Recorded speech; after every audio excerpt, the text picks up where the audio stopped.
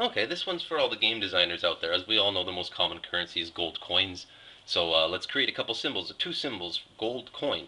That might be useful for some of you game designers out there. So let's start with the simplest possible combination. Simplest combinations are all pretty easy. So we've got G, curl it a little more, O, L, D, coin, C, O, I, N.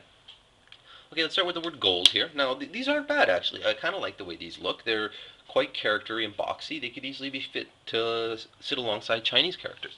But let's go further. We can decrease the stroke requirements, write it faster, and maybe even make them look better.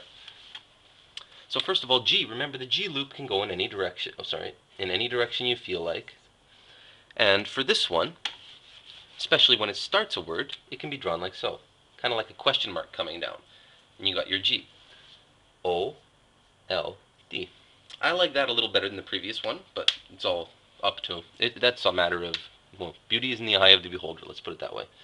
Now, OL, this is O, this is L.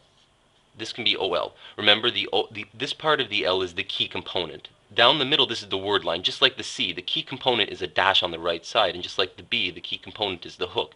The word line is just a way to connect all these letters together so that we have a way to read the word in a fluid motion. So let's put so we've got gold.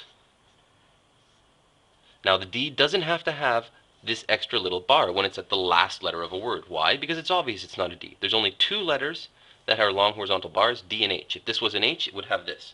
Therefore, you don't need this part of the dash. It's unnecessary. You can always draw it if you want, but it's unnecessary. And finally, we can simplify that once more by putting the D inside of the O, like so. Remember, it should extend outside of the O, the lines of the D, to fill the writing space, to make clear that it is a D. A D is long, an L is a dash. So there we have the word gold. I like this version of the word gold. Anyways, it's my favorite. There's obviously more, but we'll stick with these for now. Now, coin. Coin's a fun word. I love words that start with C. Why? Because you start with an intersection. You can go both ways. You can do a side chain right at the beginning of the word. Great for four-letter words, too. Specifically, this word, I can already see how I'm going to do it. C, O, I, N. This version of the IN. Now, I hesitated there just for demonstration purposes. Let's draw this nicely. C, O, I, N.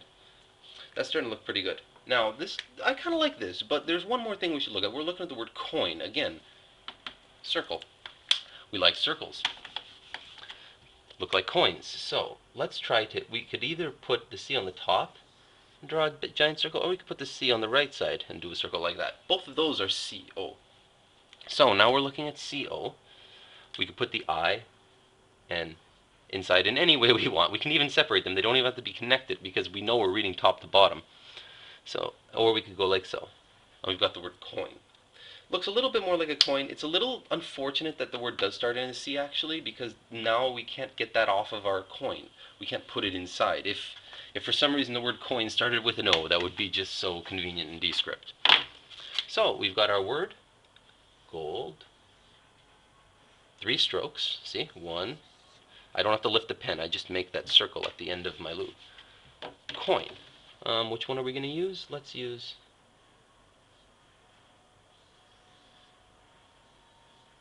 this one. I kind of like that one. Gold coin.